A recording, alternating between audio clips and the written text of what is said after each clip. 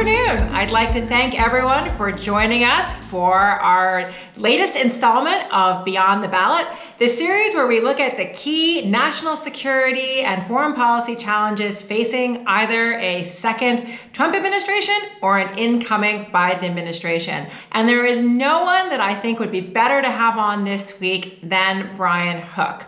Brian Hook, as everybody knows from the bio, has had an extensive career in government. We were just chatting before we came on, and I learned something new about Brian, that he actually interned for President Bush 41. He then went on to serve in a variety of senior roles in the Bush 43 administration, including, and I'm having to use my glasses for this because we've read so much details, serving as Assistant Secretary of State for International Organizations, Senior Advisor to the U.S. Ambassador to the United Nations, and Special Assistant to the President for Policy in the Bush administration. He has recently just stepped down from serving as Senior Advisor and the United States Iran Envoy for Secretary of State Pompeo, and he had also served as Director of the Policy Planning Staff when Rex Tillerson was Secretary of State. So he is an individual that has served basically for all the recent presidents. He is the real expert on Republican foreign policy. So the first question I really wanted to ask you, Brian, is I wanted to ask you about sort of how you came to basically your latest role as being the U.S. Iran envoy, how challenging it was to sort of take on this position. You weren't necessarily the architect of the maximum pressure policy, but you were the one who basically had to execute that policy. So if you could talk a little bit about biography and about your role on Iran, that would be fantastic. Well, thanks, Halima, and really good to be with you today. So I started at the State Department when Rex Tillerson hired me, and I started about the same time he did, shortly after the administration took office. And in that role, I ran the Office of Policy Planning. And that was the office that was started by George Kennan, and the same office that created the Marshall Plan. And so that is kind of what's known as the State Department's think tank. And you've had people like Richard Haas and a number of people over the many decades that have served in that role.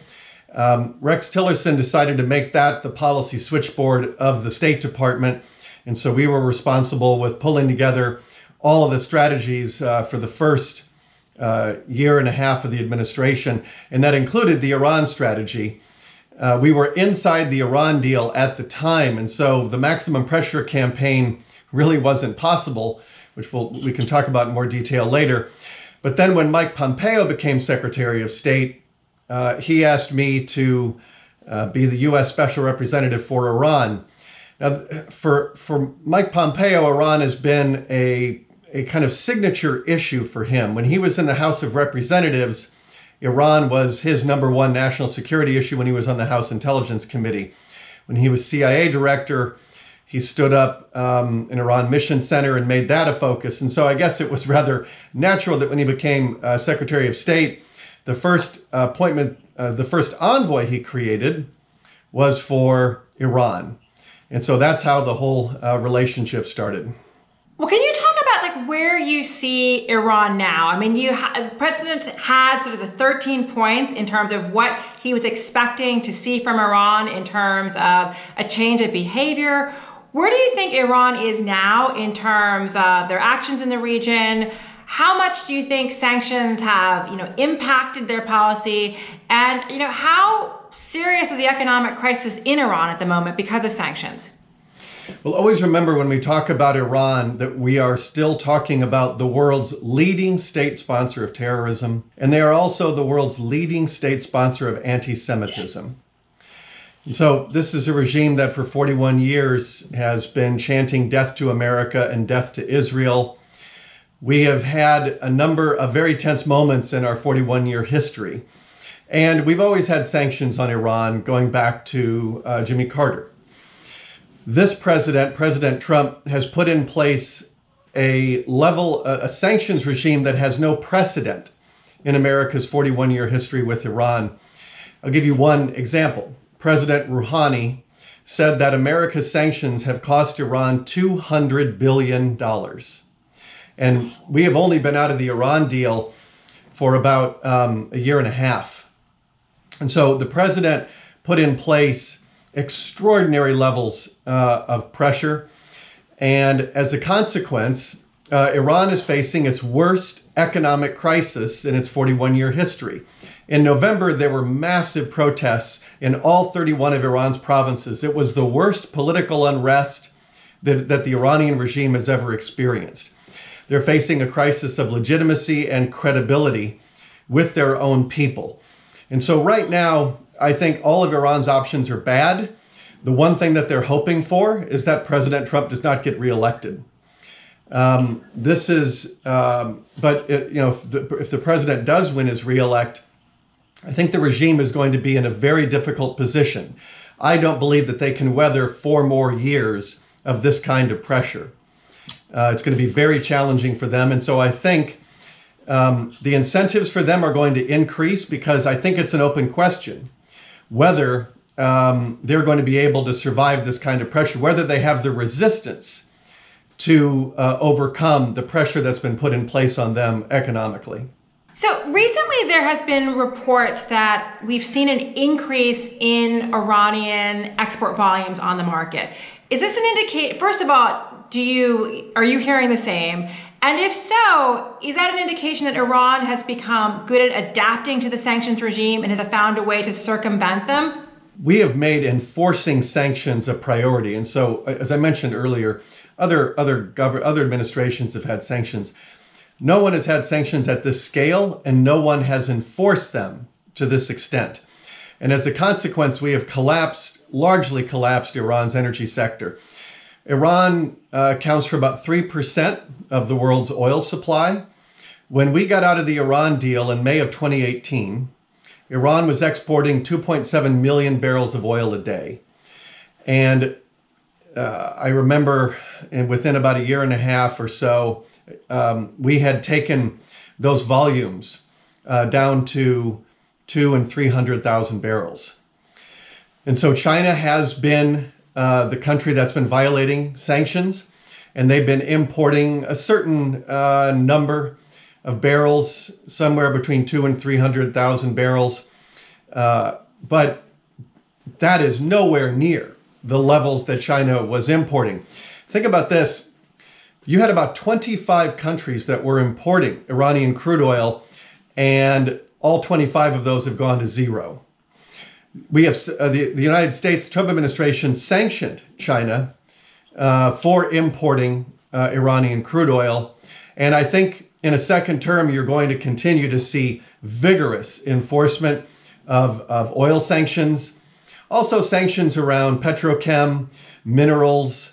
We have added, the Trump administration has added more banks to the blacklist as soon as the UN arms embargo expired on Iran recently.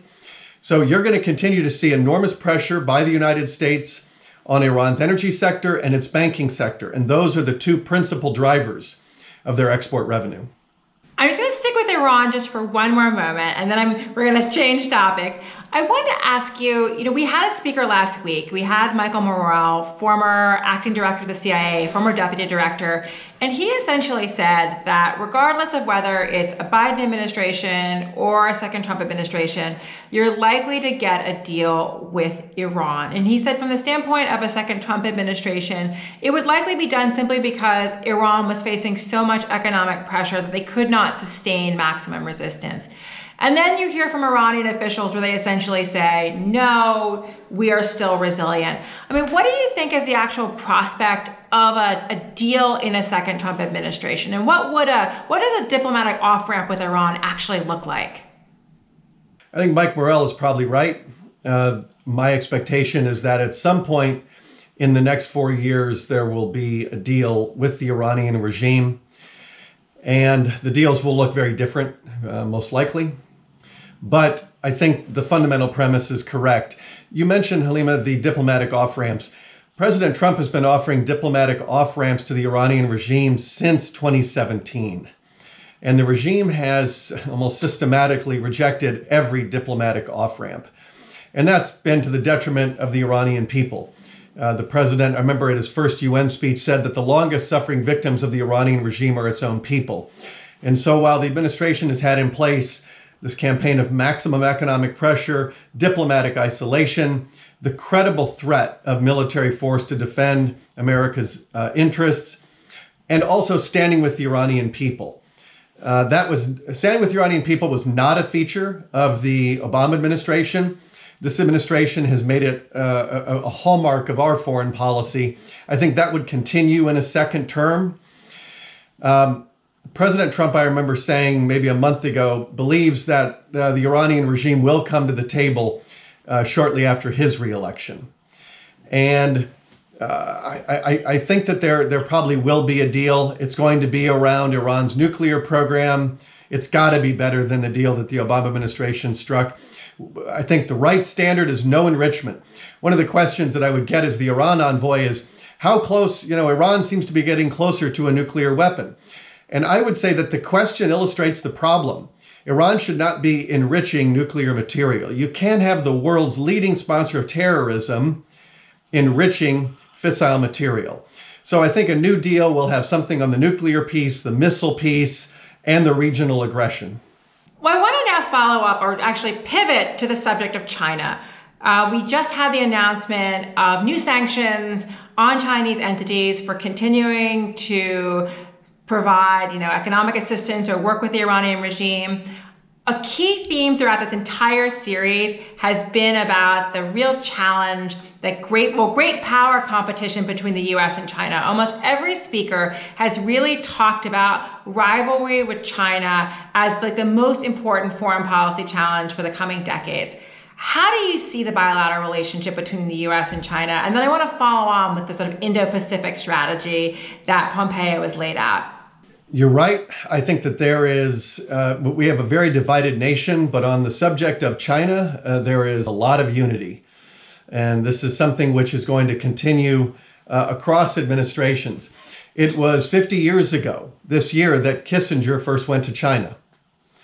And at the time, I remember Richard Nixon wrote a piece in Foreign Affairs where he talked about that we need to induce change in China and to help influence events. And he decided to help open China to the rest of the world. And I think we've now had, following Nixon, you had a series of administrations that all wanted to encourage China's rise, to open it up to the world. And the theory of the case is that as China became more prosperous, it would lead to greater freedoms for the Chinese people, but also that China would have an economic incentive to be a good neighbor and to be, in a common phrase over the last decades, a responsible stakeholder in the international community. We've now had 50 years of experience since Kissinger went to China. Nixon, at one point later in his life, worried that perhaps by opening up China, he had created what he calls a Frankenstein. And you have a lot of Americans right now, after China covered up the outbreak in Wuhan, the awful trade practices that have hollowed out America's manufacturing. You've had a number of things around the theft of intellectual property, the currency manipulation, the military buildup, China's lack of respect for freedom of navigation. A lot of these issues, their behavior in Hong Kong. You now have, I think, when President Trump came into office, he talked a lot about China when he was campaigning. And in his national security strategy, it really was a departure with the last 47 years. I think you could say the president did a U-turn on China, that we were not going to be blindly engaging with China any longer. And so he's looking at China in a very different way. And I think that there's bipartisan support for that. And as I look at it, you've got principles. There are certain principles that I think are going to endure for a very long time. Fairness and reciprocity. That's got to be core to American foreign policy with China. Playing by the rules, transparency. China, when they say win-win, it means two wins for China. When we say win-win, it's an entirely different formula. And China needs to, I think, rise in a way that isn't at the expense of the rules-based international order. And you look at how countries like India have risen. They've risen very responsibly. I think that's a much better model for the world. That's the largest democracy in the world. China has risen at the expense of the United States. I know I was a part of the high-level dialogues that started at the beginning of the administration, and China has perfected the art of the high-level dialogue, which is a lot of process and a lot of talk, but very little results. And I think going forward, you are going to see an American relationship with China that is constructive and results-based. It's got to be results-based, and it's got to be fair, and there have to be reciprocal actions. If China is sort of keeping American investment away while we open our markets to China, while they're doing the forced joint ventures, the intellectual property theft, the range of issues that I think we're all aware of, we need to reciprocate, and we need to hold China accountable. And the good news is I think more nations around the world have followed the president's leadership on China. We very much need to have a system of alliances that holds China accountable. So you talked about the continuity between now Democrats and Republicans on the issue of China. And I think, that's something that's really come through in this speaker series. Can you talk about how you think a second Trump administration or a Biden administration, if they diagnose the problem the same way, how do you think the policies would differ on China? I'm just recently out of the State Department. And so it has been, I have not had time to study the Biden approach if he were to be elected president. But I think what you're going to see in the second term of a Trump administration, you're going to see, you're going to have phase two of the trade talks. And we have tariffs in place, and those tariffs are going to continue until there is a phase two. You're going to see an insistence on fair trade. You're going to see a lot of reciprocal actions taking place. The president will be taking cases to the WTO, enforcing anti-dumping laws and countervailing duties, stronger IP protections. We are going, our military. You see this in the National Defense Strategy that was authored at the beginning of the administration. We have 375,000 troops in the Indo-Pacific, and that includes 200 ships. I think 5 of those are part of aircraft strike groups. So we are very heavily postured in the Indo-Pacific. That's going to continue. The secretaries of defense that I've worked with in this administration all understand China's military expansion, its buildup, and the Trump administration, I think, will continue to do freedom of navigation operations, joint military exercises. There'll be a range of those things. And so I think it'll be, we kind of have seen a lot of President Trump's approach to China that was first articulated in the national security strategy, that we are in a period of great power competition. Competition does not mean conflict or confrontation. And I think that's going to be the sort of the art of statecraft, is being in a competition and avoiding confrontation and conflict with China, because it's not in either country's interests for us to get into conflict. So am I hearing you right that you don't subscribe then to the Thucydides trap? You don't believe, as Graham Allison has laid out, that there's a real risk when you have an established power and a rising power of conflict? I mean, what is it going to take to potentially avoid conflict? I mean, are there things that you are concerned about that you could have a sort of unintended escalation through miscalculation? Is it an issue like Taiwan? Is it South China Seas? Like, what could be the tripwire for something you say that everybody wants to avoid? I have a lot of confidence in American diplomacy. And if you look at the couple hundred years of American diplomacy, we've had 2 hot wars and a Cold War in Europe, and America was the indispensable nation in all 3. And I have so much confidence in the durability of our institutions and in the quality of our statesmen, and I think that's going to continue. And I believe that we'll be able to successfully sort of uphold America's ideals and interests with China. I think a lot of that has to be, China has a tendency of essentially, through its predatory economics, of creating a kind of dependency on their economy. And then once that dependency is created, it starts to change people's behavior. And China doesn't like it when people call them out for their human rights abuses or their economic practices. And it causes China very often is able to effectively buy people's silence. And one of the questions I think people have to ask is that when China is trying to change someone's behavior in a certain direction, ask yourself, like, what if the United States government did what China's doing? How would I react to that? And I think in most cases, it's something that we would never agree to do. And so as we look ahead, I think not only governments, but people around the world, freedom-loving nations around the world, have to uphold the ideals of freedom of speech, freedom of assembly, freedom of the press, playing by the rules of the game, fairness.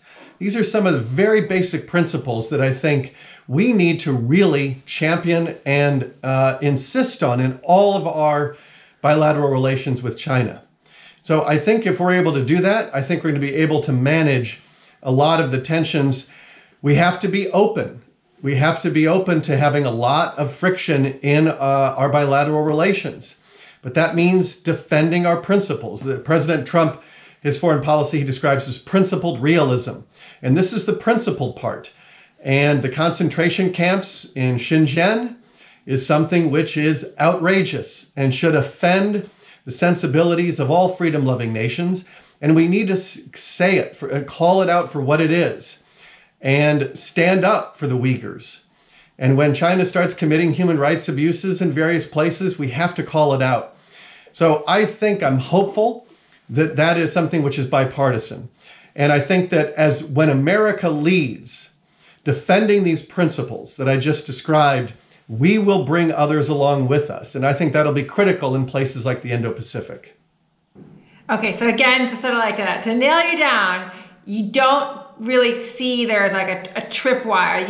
It's not something that keeps you up at night. You don't think that, for example, if there was to be a competition, a conflict, you're not saying it's Taiwan. Like, you just don't see a potential military confrontation with China on the cards under any circumstances. I think that we need to be very clear-eyed about the risks in the South China Sea and very clear-eyed about Taiwan as a flashpoint, a potential flashpoint. And Okay. as you just said, those are two places that I keep a very close eye on. Okay. So what about now North Korea? You spent a lot of time working on North Korea as head of the policy planning staff. How do we assess now the North Korean threat in terms of their nuclear arsenal, the leadership? How critical is China to getting some type of solution to North Korea? Is a solution even possible? And what would the terms of that look like? When we came into office, I remember the headlines, which was, is there going to be war again on the Korean Peninsula? And they had done nuclear tests, and they were doing a lot of missile tests. And I was part of the team that put together our strategy coming into office on North Korea. The real tragedy of North Korea is that the 1994 agreed framework of the Clinton administration did not stop North Korea from acquiring a nuclear weapon. And one of the things that I worry about with Iran is that if you want to see how the movie with Iran ends, take a look at North Korea. The Iran nuclear deal was designed by many of the same people that designed the 1994 Non-Proliferation Accord with North Korea. And it put North Korea on a pathway. Once a sort of hermit kingdom like North Korea gets a nuclear bomb, it is very hard. Your option set, all the options are bad. And so we never want to get to that place with Iran, because unlike North Korea, North Korea is a hermit kingdom. Iran is an international country. I mean, it's been around for 25 centuries. This is a very serious country that has a lot of reach and power projection. And we can never allow Iran to get a nuclear weapon. And that's why the president got out of the Iran deal, because he thinks that we're better positioned to prevent that from happening than being inside the deal. So on North Korea, we decided to put pressure in place, but to keep the door open for dialogue. And the president has had 2 or 3 meetings now with Chairman Kim. I was with Secretary Pompeo on his first trip to Pyongyang. And we went there and we were able to negotiate the release of 3 Americans who are free today. And they're no longer living in a North Korean prison. And that's a very good thing. I would say you look at where we were when we came into office with headlines about a potential war and where we are today. I think the dialogue and the diplomacy the president undertook, which doesn't have any precedent with the Kim family, is historic. And we have, the tensions now are not what they were when we came into office. And so I think that's a significant accomplishment. We have not, the administration has not achieved its objective of essentially sanctions relief and normalization in exchange for denuclearization. But we have a much, I think, better understanding of each other. You had Steve Biegun appointed as a special envoy. The president, with his meetings with Kim Jong-un, have all been, there was a deal that was on the table. President didn't think it was good enough and walked away from it, but he still kept the channels open. So I think for as long as we're able to present a vision for North Korea that we think is a better vision for not only Kim Jong-un, but also for the North Korean people, I think that's a positive. And we just need to keep managing tensions there as best we can. Just sticking with North Korea for one more moment. Mike Morrell last week said that what concerned him the most about North Korea was that North Korea sells everything. And he actually thinks that the real proliferation risk for North Korea is that they're simply going to sell their nuclear materials. Is that something that you're concerned about in terms of like where the risk lies with North Korea? North Korea has a long history of doing exactly what you just described, Halima. A lot of Iran's missile program is North Korean origin. And Iran has been able to develop an indigenous missile capability by improving a lot of North Korea's missile platforms. So North Korea is a proliferator. The Trump administration has done what it can to try to curb that proliferation. It's important that that work continue. We have had a very good non-proliferation team at the State Department for some time. I think DOD, State, Department of Energy, there's a very good interagency team that's focused on exactly the kind of proliferation threat that you described, whether it's on the nuclear piece or the missile piece. And so this is a policy of vigilance and dialogue that you have to have with North Korea. And we need to put in place sanctions as a deterrent when it's needed. And we also need to keep engaging with North Korea. Engagement is something which I think it'll be hard to say in coming years, whether you'll continue to have the President of the United States and the chairman continue to have dialogue. I do think that it has reduced tensions on the Korean Peninsula. And I think that's been a big contribution the president has made to de-escalating tensions there. We have to be very clear-eyed about North Korea's history that Mike Morrell understands very well. And I think across administrations, you're going to continue to see a very tight focus on it. Now, before we turn to my colleague, Biraj Bokatera from our great energy equity team, I wanted to talk about your really, quite historic diplomatic breakthroughs in the Middle East. I mean, you are really credited with, really leading the effort to have the normalization of relations between UAE and Israel and Bahrain and Israel. So if you could talk about sort of what you see as the importance of that agreement. And I had a follow-on question that was sent to me about Saudi Arabia and why is Saudi Arabia outside of the agreement, and what do you think it would take to bring Saudi into this broader, resetting of relations in the Middle East? So on the first question about the Abraham Accords, that was very exciting to be pardon me. It was very exciting to be a part of that. I started working with Jared Kushner on a vision for peace between Israel and the Palestinians. And we started on that very early in the administration.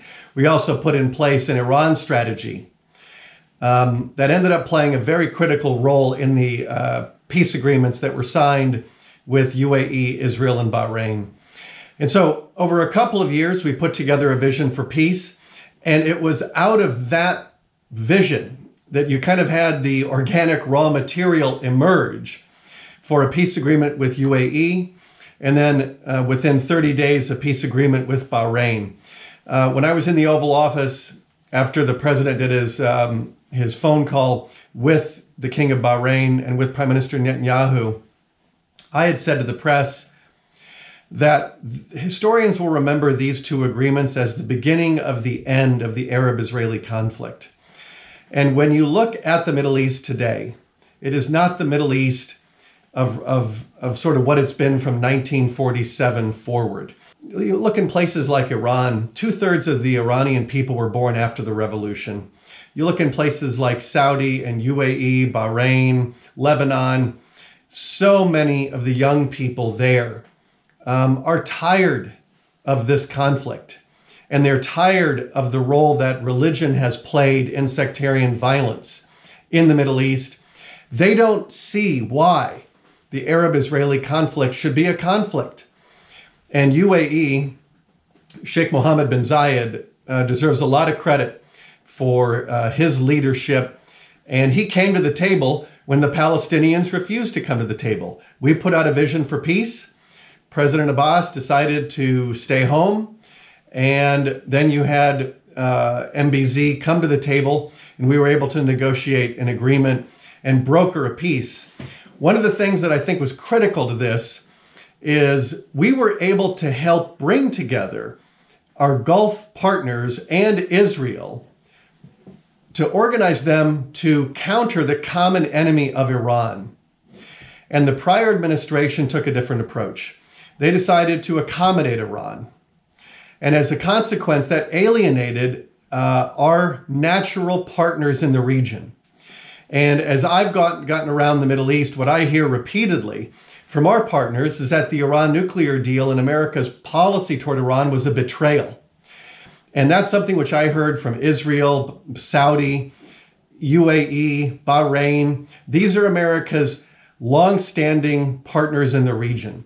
And when we don't stand with them and defend our own interests, we lose trust. And so when we came into office, we were able to rebuild trust on the basis of countering Iran.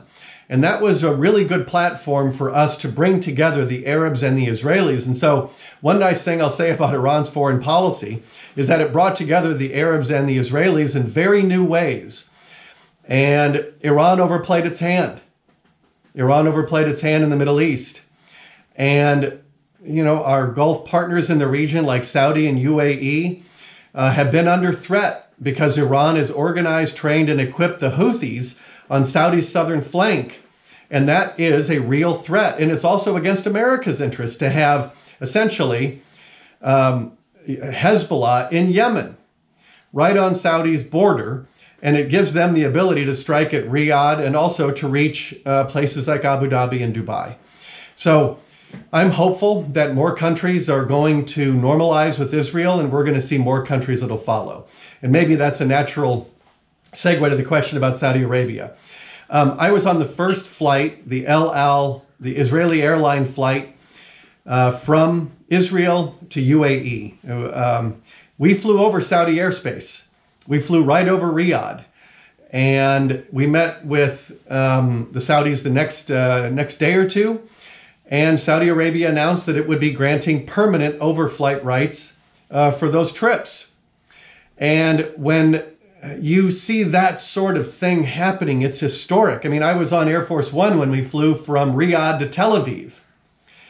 I was also on the first flight with Secretary Pompeo from Tel Aviv to Khartoum, Sudan. These are all historic firsts. This is the new Middle East. And I think it's changing right before our very eyes.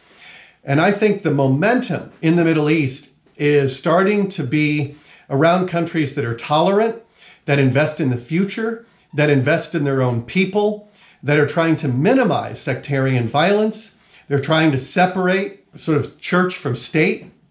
Iran, you look across the Gulf and you look at Iran over the last 41 years and you compare it to places like Qatar and UAE and Saudi and Bahrain and Oman, and you get the feeling that the Iranian people have been robbed of decades of progress.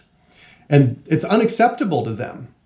And so I think you're going to see over time a more representative government in Iran. You're going to see a more tolerant Middle East because they're tired of the sectarian violence. That is great news for America's foreign policy because it means that we have to do less in the region. There'll be more burden sharing, and it allows us to have a sort of a deeper force posture in the Asia Pacific. Well, now I'm going to actually turn it over to my colleague Biraj, who is actually on the line calling in. He's going to ask you one follow-on question before we resume our conversation. So Biraj, over to you. Hi, thanks, Lima, and thanks again, Brian, for joining the session today. So I have a follow-up on sanctions. I cover the energy sector and particularly the global oil majors. When I speak to the management teams, they talk a lot about consistency through election cycles, and obviously they tend to prefer operating in stable environments. On the surface, the two administrations going forward, the view on sanctions, particularly on Iran, look quite different. I was wondering if from your point of view, would you expect there to be any sort of similarities or middle ground between the two administrations, particularly Iran, but also maybe you can comment on Russia? Both of those markets are still important for oil and gas markets over the medium term. So any thoughts on that would be appreciated.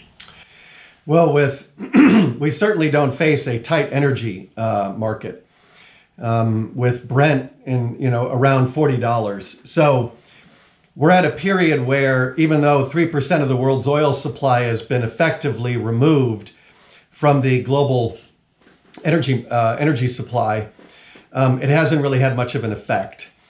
So if an administration comes in and decides to lift sanctions, oil sanctions on Iran, that would allow essentially 2.7 million barrels of oil to go back into the global oil markets. That may have the effect of depressing prices further than they already are.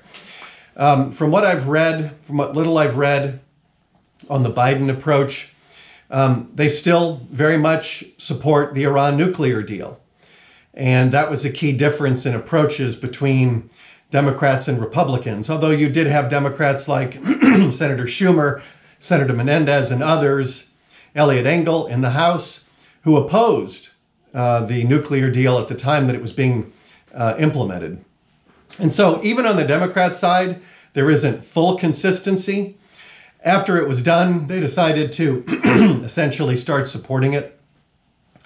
But I think with President Trump, if there is a re-elect and we are able to get to a new deal that accomplishes America's national security objectives and also helps advance the security and stability of the Middle East, you will see sanctions relief, especially if the administration is able to get to no enrichment.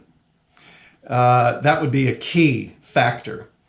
And so the offer that Secretary Pompeo made in 2018, and Halima mentioned this earlier, there's this list of 12 demands. And those demands essentially inform the kind of negotiating objectives the president will take walking into a negotiation with the Iranian regime. If we're able to accomplish those objectives, the president is prepared to end all sanctions on Iran, to normalize relations, to exchange ambassadors, and to open up embassies, and to welcome the Iranian people into the international community.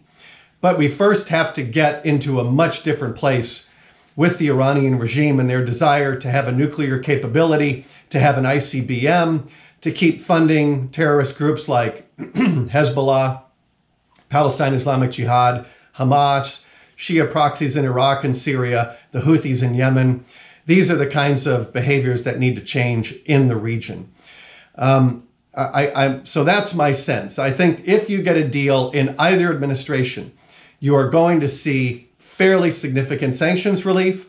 It's going to allow Iran to increase its oil exports, and that will have a consequence for energy markets. So Brian, I'm going to actually ask a follow-up on Biraj's excellent question. I'm reading Dan Yergin's book. I'm reading, as I mentioned before we came on, Dan Yergin's book and the new James Baker biography. And in Dan Yergin's new book, he talks about Yamal LNG, this big Russian gas project. And he essentially says Yamal LNG, the fact that it was able to come to fruition shows that essentially there are limits to U.S. sanctions pressure. And frequently we have the questions come up of, if there is such a heavy reliance on sanctions and unilateral U.S. sanctions, do you essentially get more workaround arrangements where you get, big deals that don't involve U.S. dollars? Like, how concerned are you that essentially an overuse of sanctions can basically lead to new projects that are circumventing the dollar and the diminishing effectiveness of sanctions?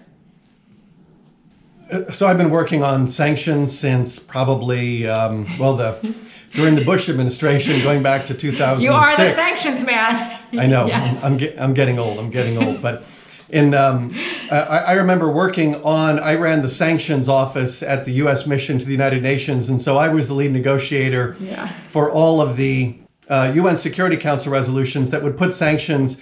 I was the lead negotiator for the first UN sanctions on Iran and the first UN sanctions on North Korea. Also worked on places like Sudan during the genocide in Darfur and some other things. Even back then, I was reading about this argument that America should be careful about the overuse of sanctions because it could have effects on the dollar.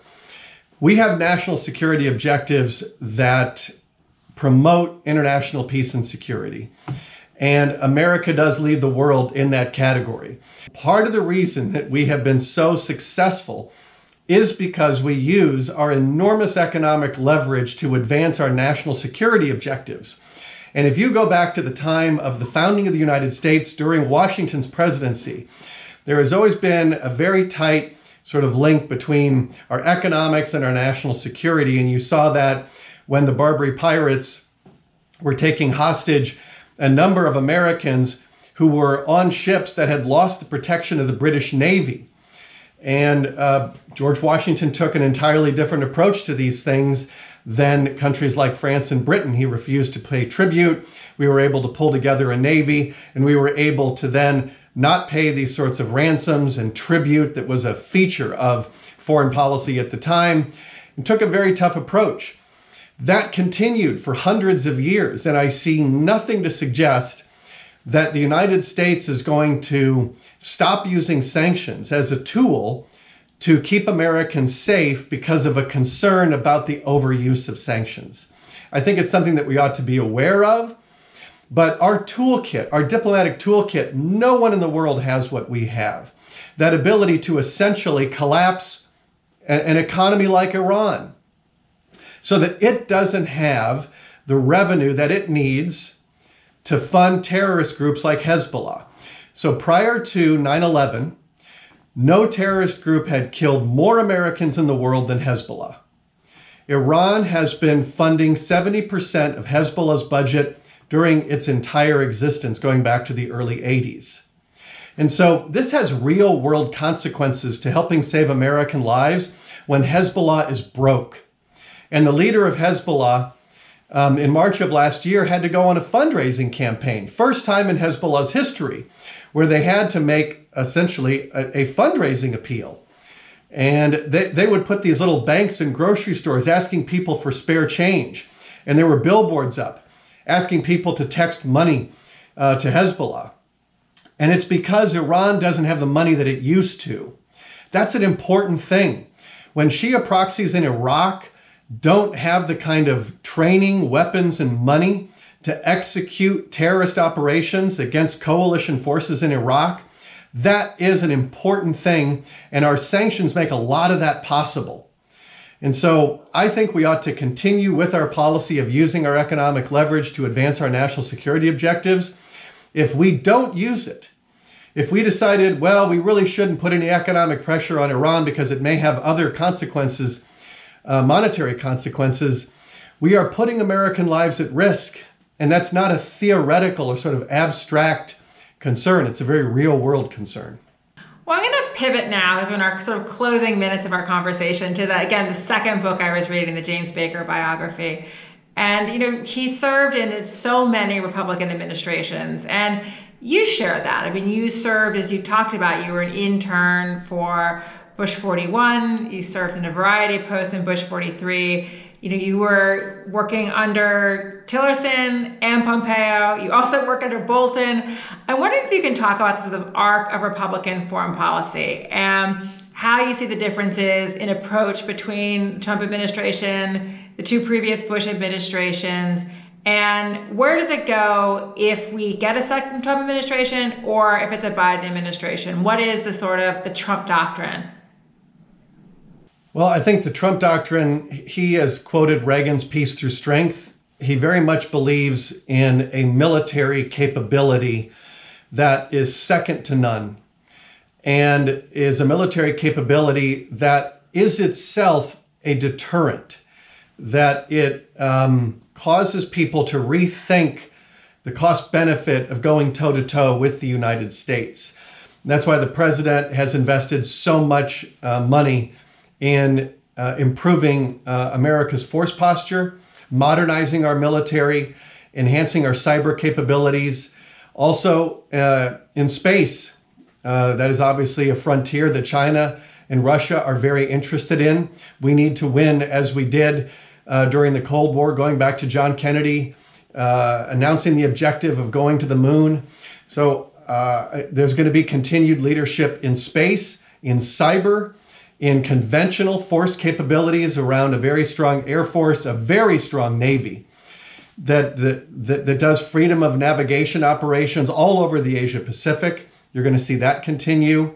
The president also, I think, this part of Republican foreign policy of peace through strength is going to continue. I think across administrations, a deep appreciation for America's military capabilities. Doing what we can to integrate economics and national security. This president has made our China policy very tightly knit. Sort of the economic approach to China walks arm in arm with our defense strategy with respect to China. He's taken a whole of government approach. I do think this great power competition with China is probably the number one issue that is going to endure regardless of who's in the White House, not only in the next term, but in successive terms. And it's going to be managing that relationship successfully that I think is going to be the test for whether presidents fail or succeed. So that's broadly, as I look at it, I think, you mentioned Jim Baker, who was Reagan's chief of staff. I think the Reagan approach to international affairs is going to continue in the Republican Party. And so there'll be variants on it. But as I look over the last 40 years or so, I think you're probably going to see Reagan's foreign policy still being quoted and cited. You're going to see President Trump's foreign policy of championing America, championing American industry, manufacturing, American jobs. That's going to continue. That is certainly an enormous contribution that he made to America's foreign policy, helping people understand that on international economics, a rising tide did not lift all boats. And whether it's Rust Belts in the UK that brought about Brexit, or Rust Belts in the United States that people like Donald Trump and Rick Santorum tapped into when they were running for president, that's going to continue. So those are some of the features as I look at it that are probably going to continue in a second term and beyond in a Republican Party. And just as a quick follow-up on that, because again, you were in the Bush administration and the Iraq War, and we had, the whole effort on, democratization in the Arab world. I think about Condi Rice's really seminal speech in Cairo. Has that been repudiated? Because you talked about the human rights component when we think about China or North Korea. Has the Republican Party sort of walked away from that sort of Cairo speech, that emphasis on democracy and human rights when other regions of the world? I think the contrast is probably with President Trump's speech in Riyadh. That was his first trip overseas as president, was to Saudi Arabia. And the Riyadh speech I've read many times. I encourage people to take another look at that. I think that that's much more likely to be the foreign policy of the Republican Party more than the Cairo speech. I think what you saw in the Riyadh speech was an emphasis on shared interests, that we're going to work together on the basis of shared interests. We do speak out on foreign rights. And if you look at the Human Rights Report that the State Department publishes annually, we don't pull any punches on human rights in the Gulf. You are going to see, I think, a more narrow focus on interests. And that's going to be primary. And then there's going to be, I think, a desire to promote human rights, but it's not going to be something that America leads with. Because when you look, President Trump talked about this in the campaign. We spent trillions of dollars in the Middle East. We lost a lot of Americans fighting in the Middle East. And whether it's President Obama or President Trump, you have had now 12 years of wanting to end endless wars. There's just no appetite for nation building in the Middle East anymore. And I think that is probably a chapter that's going to be closed. We're going to continue to defend our interests there. We're going to, I think, demand more burden sharing from the region. Israel has really risen in an extraordinary way. And I think Israel can be part of the security umbrella for the region. Because today, the biggest threat in the Middle East today is Iran's foreign policy. And Israel, UAE, Saudi, Bahrain, and other countries feel the immediate and clear and danger threat that Iran presents. So Israel is now a big part of that. And as Israel's economy gets bigger, they're the Silicon Valley of the Middle East. As their economy grows, their military capabilities grow, that's all very good for the United States long term, because it reduces our burden in the region. And it's been enormous from the time that we took over from the British after their British mandate ended in the region. And then we've largely been the lead country in the Middle East now since the mid-40s. We have to do it in a way that doesn't cost trillions of dollars and thousands of American lives. And I think President Trump has had an enormously successful foreign policy in the Middle East. He defeated ISIS very quickly. He took on extremism, whether it's Sunni or Shia. He restored trust with our partners in the region. And he set out a vision that I think is going to allow us to keep a lid on a region that has a history of boiling over. And it's going to be at less cost and at less risk of American lives. And those are very good things for the American people. And in the final moments that we have, I have just in 5 minutes, if you can just reflect on sort of the arc of your career, what are you most proud of? I think I know the answer to that. But really, what was your biggest challenge, and what did you learn from that? Well, I think it's hard to beat being a part of the team that negotiated 2 peace treaties in 30 days, Arab peace treaties with Israel. I think it was 24 years between Jordan's treaty with Israel and the United Arab Emirates peace agreement. It was 24 years in between. We were able to then do one treaty, a peace agreement, and then within 30 days we did another. I think you saw yesterday that President Trump announced that Sudan is going to be putting money into escrow accounts that's going to go to the families, the victims of terrorism in America. And in exchange, that's going to get Sudan off the state sponsor of terrorism list.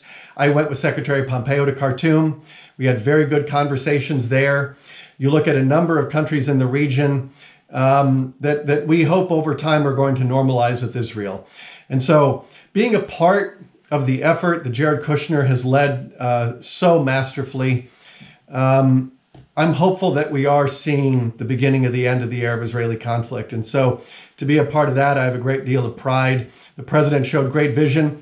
If you read the Riyadh speech, he talks about wanting to create new agreements in the region. And he's done that. You can draw a straight line from the Riyadh speech to the 2 peace agreements we were able to negotiate very recently. I was able to negotiate. I conducted secret talks with the Iranians through the Swiss that was able to negotiate the release of 2 Americans that were held in Iranian prison. One's home in California and the other one's home in Princeton with their families. And so that feels very good. I've made a big focus in my career on alliance building.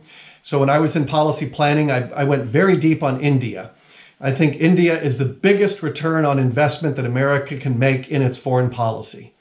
Especially, we can take advantage of China's mistakes on India to bring India closer to the United States. We have a lot of the same values. It's the world's largest democracy. It's got so many great capabilities. President Trump and Prime Minister Modi have a superb working relationship. You saw that in Texas at the Howdy Modi when they filled the stadium. But Prime Minister Modi comes to New York and he fills Madison Square Garden. This is such an opportunity for the United States. And so I want us to pull India in closer. When I look at the Indo-Pacific, I very much like this quadrilateral grouping of the United States, Japan, India, and Australia. That ought to be the four pillars of the Indo-Pacific. And then you also have a number of there's like 35 countries in the Indo-Pacific. We ought to be, and what I've tried to do is really deepen our alliances economically on defense, on diplomacy, cultural exchanges, all of the above. That I think is the free and open Indo-Pacific. I think is a organizing principle that I'm very proud of having worked on coming into the administration. The President and the Secretary of State have done a good job of building out the free and open Indo-Pacific, but that's where we need to be, I think, investing a lot of our time and energy, and especially in India. And in the last minute, Brian Hook, what was your biggest challenge or setback that you faced? You're not getting away with not answering that one. Well, gee, that's a good question. I try to focus on accomplishments. I think the biggest challenge, I would say this. I would say this is the best answer I can give to a difficult question. I think the Iranian regime has been so successful for so long, over 41 years, running its sort of nuclear program, the missile program, the proxy warfare, the hostage taking. I think that a lot of countries have lost the ability to imagine an Iran at peace with its neighbors. And I think that they assume that Iran's behavior is part of the natural order. And I really wish that a number of countries, especially those in Western Europe, would do a better job of standing up to Iran and holding it accountable. I think that the Iran nuclear deal has come at the expense of peace and stability in the region. I have to remind people, the Iran nuclear deal is temporary. It has already started expiring. The missile restrictions expired in October. The arms embargo and some of the missile restrictions expired in October. So the Iranian challenge is a very significant one. It's been at enormous cost to American blood and treasure. We need more partners standing with us to stand up to the Iranian regime. And if you can imagine a more peaceful Iran, the Middle East starts to look very different. If Iran could be at peace with its neighbors instead of constantly at war, if we could imagine Iran's proxies kind of no longer operational and rich with cash, and we've done an enormous job of denting that operation, the Middle East, I think, is, when you look at the hopefulness we're seeing in the region, if we could then marry some of that hopefulness I described in the Gulf. Look, everywhere Iran has deep ties, you have failed states. Places like Lebanon, Syria, and Iraq, and Iran. These are all countries that are struggling enormously. You look south and you look at the Gulf, that's where the energy and the future and the vibrancy is.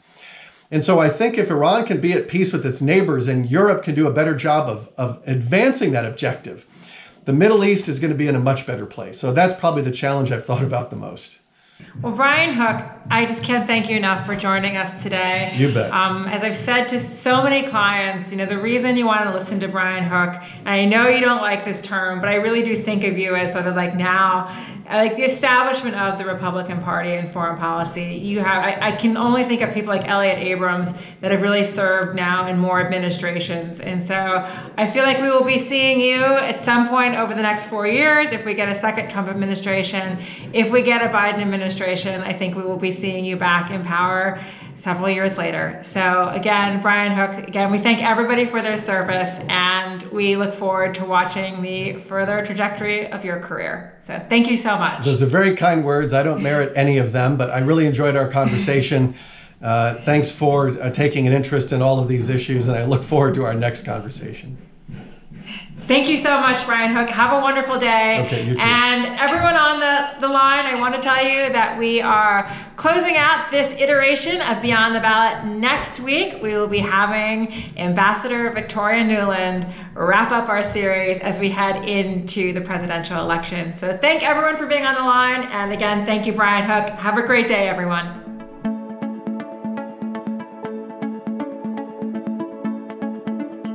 This content is based on information available at the time it was recorded and is for informational purposes only. It is not an offer to buy or sell or a solicitation, and no recommendations are implied. It is outside the scope of this communication to consider whether it is suitable for you and your financial objectives.